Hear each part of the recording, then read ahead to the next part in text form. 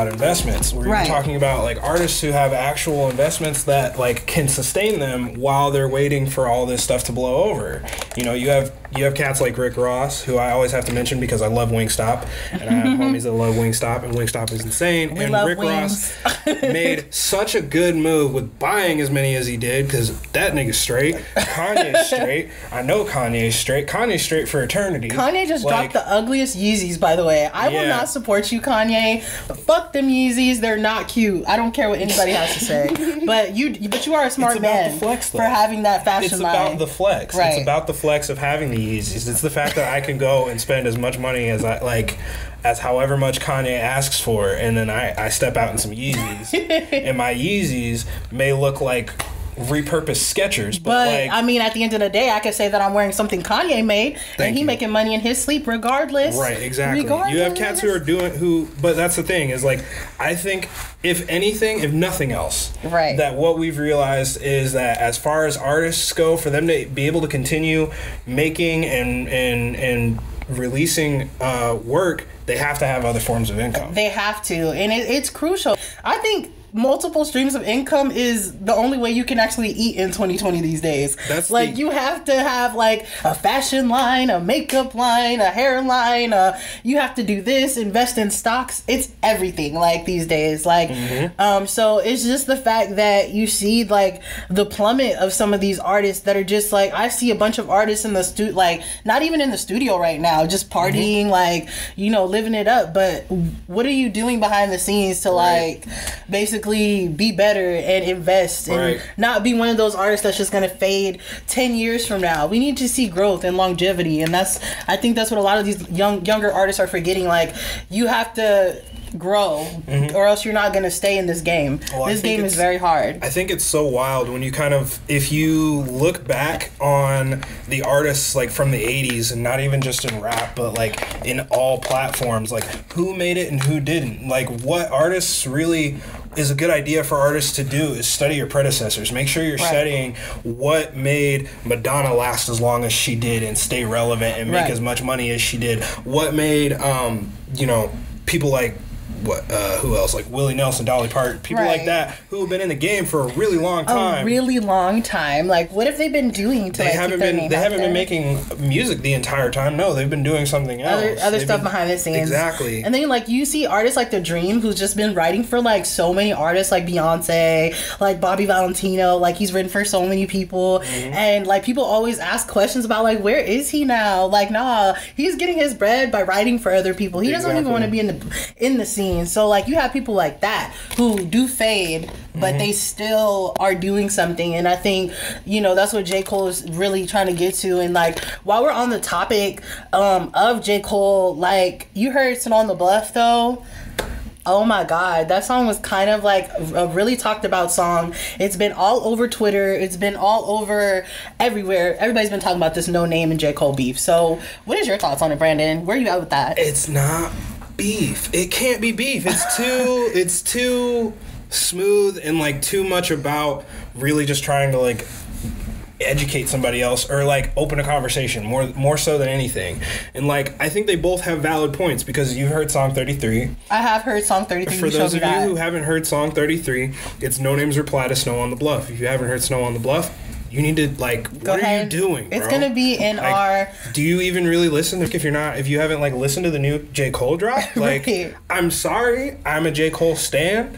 I fucks with J. Cole. We stand him. Platinums with no features, bitch. Anyway, point is, you're going hard for J. Cole right now. Calm down. But point I'm trying to make is like, they both had really valid points. And J. Cole's point was like, yo, I get that you're mad, and like, it's okay to be mad, and especially for some of the things that you're mad at, it's completely warranted. Like, you should be. You should be mad. But at the end of the day, you have to be patient with other people, especially your people, and understand that like, they may not be looking at it from the same thought process and standpoint. And I feel like NONAME's argument was more so on the lines of, why are you even making music about me when you could be out on the front lines helping people? But what a lot of people don't know is J. Cole has been out there protesting for his people ever since that whole uprising happened in Flint like a while back. And a lot of people may not know what it is, but it's around the time another young black man got shot as well. So, you know, he's been doing a lot of things, and I think NONAME,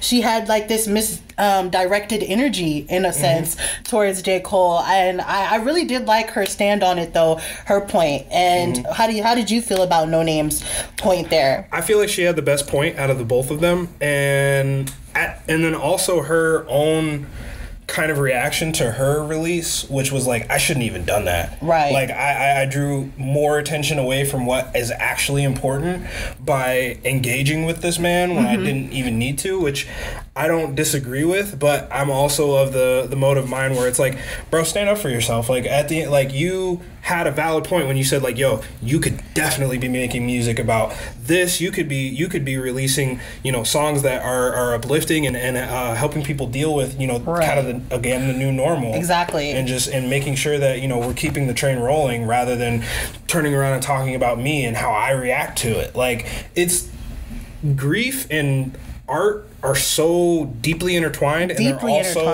also very subjective. They're both very subjective. How you grieve is not going to be how I grieve. Exactly. What you want to release on an album is not what I want to release on it. And I get it. Like, NONAME's, like, I love how she just directed it at J. Cole too. Like, she really didn't bring up like a lot of she could have directed it at more people who have been like in the shadows. Like, for instance, A$AP Rocky came out a while back when he was in prison stating that he was not interested in black people at all, and I think he was like just stating that he wasn't of the black community. Like, she could have even directed the song at him, you know.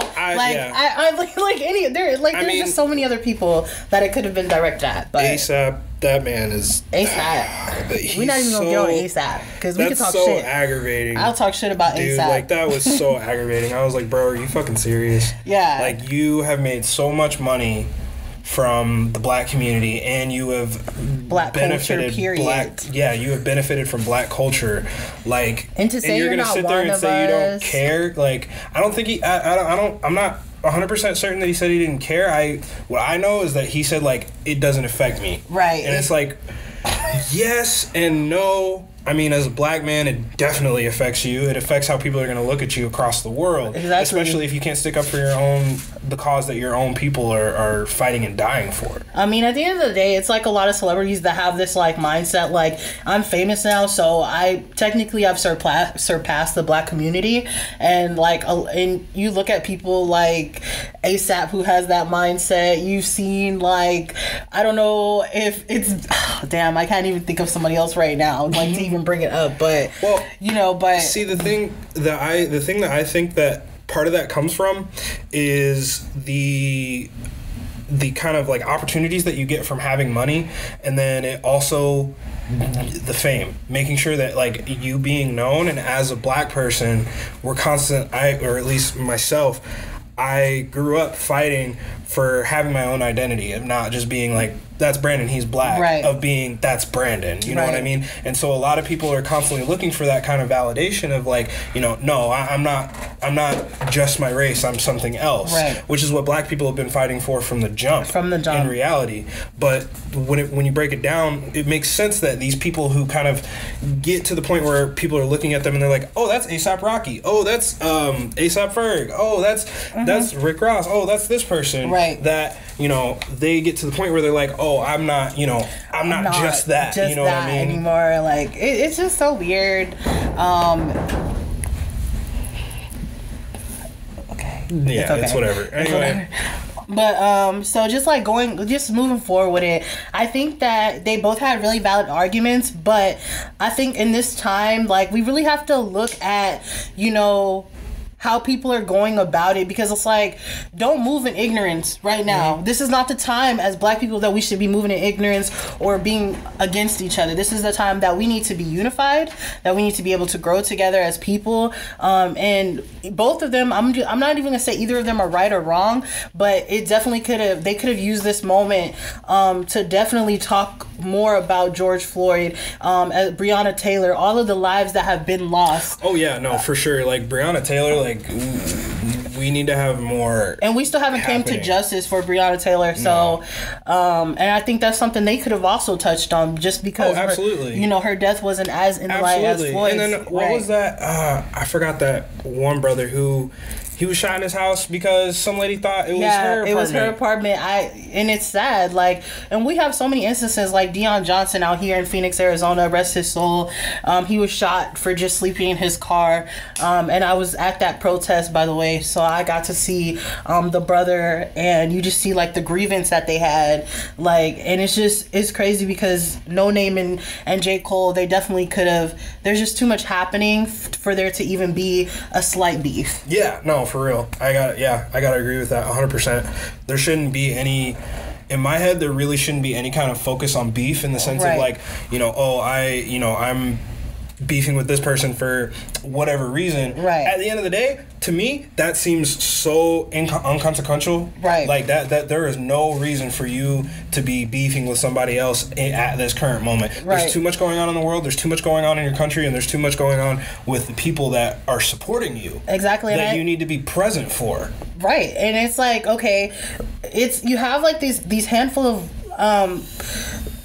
white people and white culture who don't understand what we're going through as black people. So it's our jobs to be unified. It's our jobs to make sure that people understand like the oppression that we've gone through as black people. You know what I mean? So Absolutely. Like we were talking about this earlier, how like we see so much new things happening, like corporations celebrating Juneteenth. Like, when did you guys ever care about Juneteenth? Exactly. Now it's oh my God, let's give her the day off.